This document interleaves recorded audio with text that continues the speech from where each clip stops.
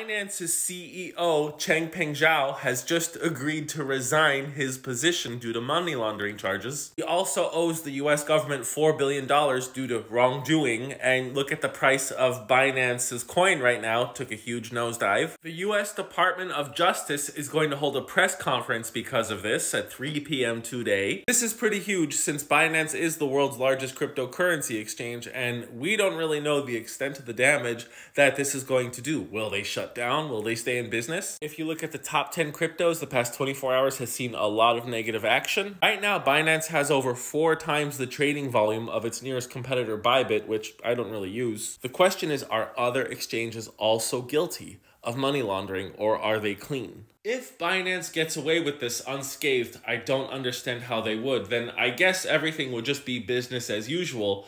But if they don't, and they do suffer harm, which of these exchanges would fill the vacuum of a Binance collapse, provided that they are not guilty of money laundering as well? Would it be Coinbase? Would it be Bybit? Would it be KuCoin or Kraken or Crypto.com? I'm also curious as what would happen to the stable coins, since a lot of them are flowing in and out of Binance. But again, it is too soon to make any assumptions about what the after effects will be. Look at the hourly chart for the strength of the dollar, the DXY. You could see that shortly after the release of Binance's bad news, the dollar strength has shot up a bit. That is generally something that happens when there is market uncertainty, despite whatever the market is. The only guy I've seen on any platform who's been examining what's been going on with Binance has been Bare Naked Crypto. This was the only guy who was doing deep dives into what was wrong with Binance during 2021 when everyone was making money and having their hallelujah moments. If you are interested in learning about crypto, not making money, just learning about what crypto is and what is wrong with the industry, also what is right with it,